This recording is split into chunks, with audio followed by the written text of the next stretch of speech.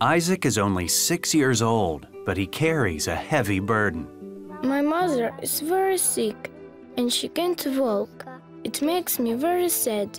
3 years ago, the family learned Isaac's mother, Marina, had a crippling bone disease.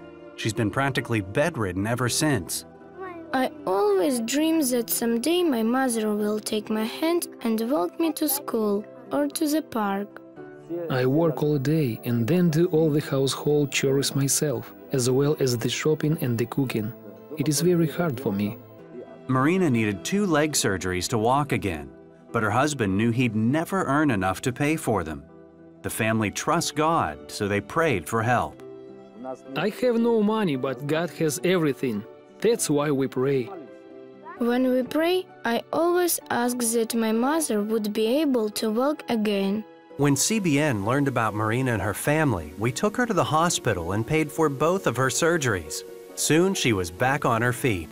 It is wonderful to be able to take care of my family. Thank you for helping us.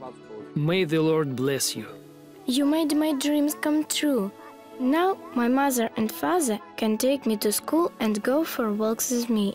That makes me really happy. Thank you.